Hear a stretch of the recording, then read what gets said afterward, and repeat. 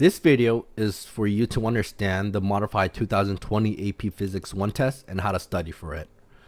I have a prediction based on some data on what might be on the test with 2 standard deviation of certainty.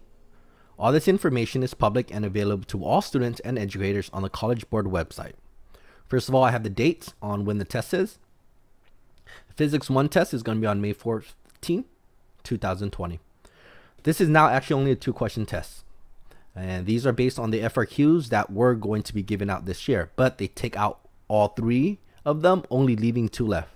Question 1, question 2. Question 1 is 25 minutes to respond and 5 minutes to upload your responses. Its calculated weight is 60% of the overall grade. If you can just get question 1, you can get a 4, because based on last year's and previous years, a 60% overall point is basically around a 4. Notice, once you have submitted your answer for question 1, you cannot go back.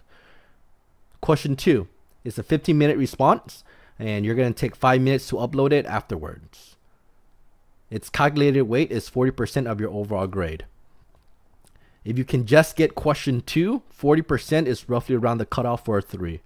Here are some specific informations. 1, you need your formula sheet. Please have it printed out prior to the test. You should already have a physical copy from your class. 2, you can use a calculator, but you're not going to be using it a lot. Calculations can be done by hand. Okay, G can be used as 10. Like college exams, this would be open notebook and open test, but don't assume you're going to be rumming through all your notes during this time. You have a limited amount of time.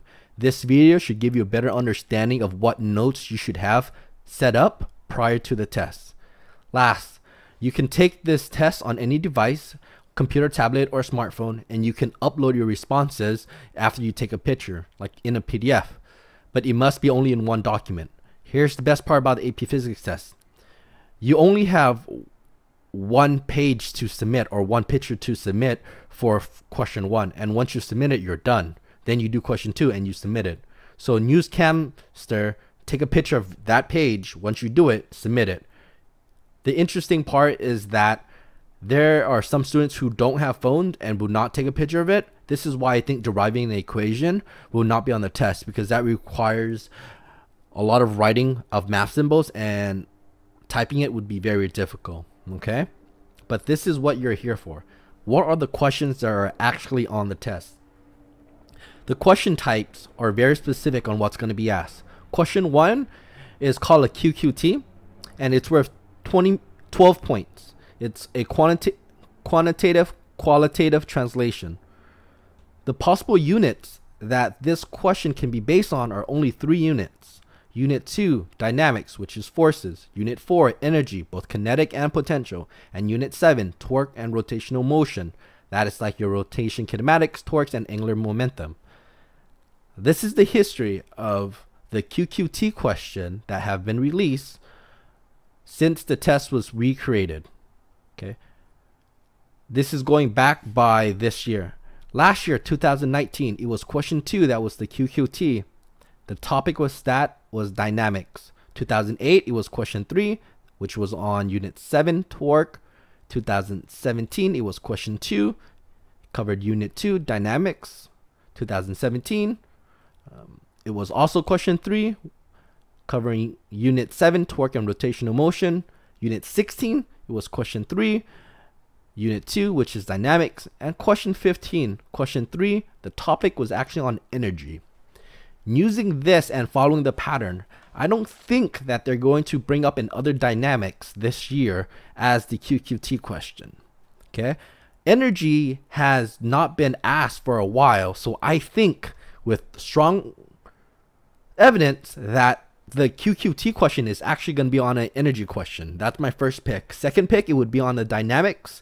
Then it would be on torque. There is a chance that energy and dynamics are combined in one question, because you can describe forces and energy sort of related. Okay.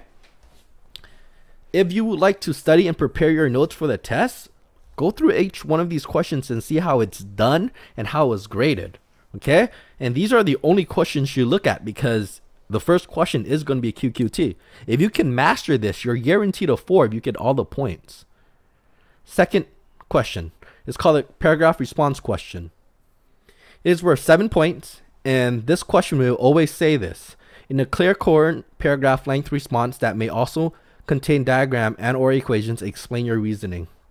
This question, the possible units that are covered for this question are only 4. Unit 1, kinematics. Unit 3, circular motion and gravitation. Unit 5, momentum. And Unit 7, torque and rotational motion. These are the release FRQs that are the paragraph response question since the test has been recreated and released. Last year, 2019, it was question 4, but the unit for that was your DC circuits. That was removed because it's not on this test. 2018, it was question 5, which is unit 6, harmonic motion. Weird because it's not in here, but that's what it is. 2017, it was question 4, which covered dynamics.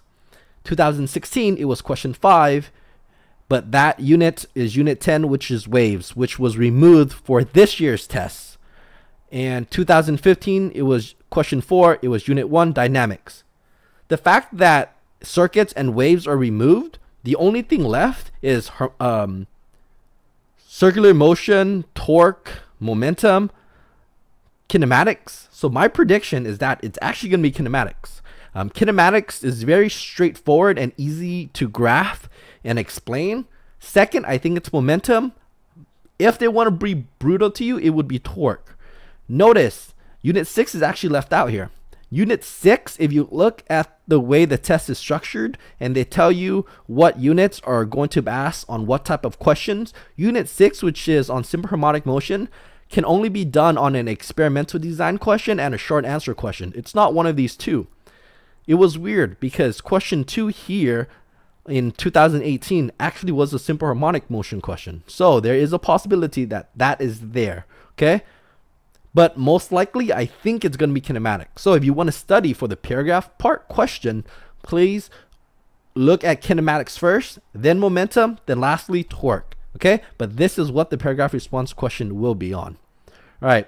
I want to give you some more information on what the QQT is.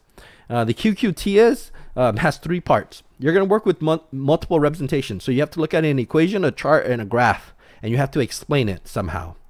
Secondly, you're going to evaluate a student's work. So if you looked at the AP Physics workbook and they talk about like Angelica makes this argument, Blake makes this argument, who's right, who's wrong, what part of the argument is correct, what part of the argument is wrong. That's what this part is talking about. Lastly, you're going to also evaluate that student's representation. Like Angelica presents this chart, Blake draws this graph, Angelica draws this graph. And that's what most likely is going to happen. Okay, and if you work on the workbook, it shows this in really good detail. The three skills that you need to be able to understand and know how to do for the QQT is 1, looking at the graph. Does the slope make sense? What does the slope mean in the context of the question? Increasing, decreasing, 0. What does that mean?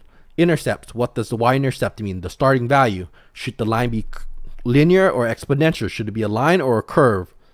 Second, you also want to make sure you understand the numerator and the denominator stuff. Okay? If you work on the workbook, you should see like acceleration is equal to the summation of all the forces divided by the mass. So a question like this would be like, what happens when mass increases? How does that affect the acceleration? Okay? Or how does the acceleration change if you have more forces, right? Lastly, you also want to make sure you can analyze an equation looking at a proportional relationship or not. Like force is equal to mass times acceleration, okay? Or Hooke's law, F is equal to kx. If x doubles, the restorative force, F, is going to also double because it has a linear relationship, first degree. But let's say if it's potential energy, 1/2 mv squared, right? If velocity doubles, kinetic energy quadruples because velocity is squared. So you want to make sure you're able to analyze that, okay? But this is how a QQT question works, all right? So hopefully this video gives you a better understanding on what those 2 types of questions are, how to study for these 2 types of questions, where they are, and how to approach the tests, okay? All right, good luck.